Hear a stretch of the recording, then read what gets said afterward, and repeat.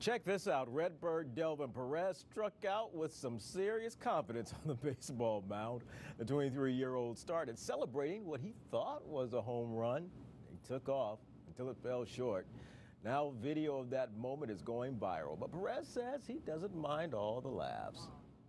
I mean, it's crazy like how viral it goes, so I'm trying to enjoy the moment. I'm not gonna frustrate or nothing. I just learn, and next time I hit it, make sure it go out. They can say whatever they want, but in the video it looks like fly ball, but people that were here, I smacked that ball. Anything can happen on the baseball diamond.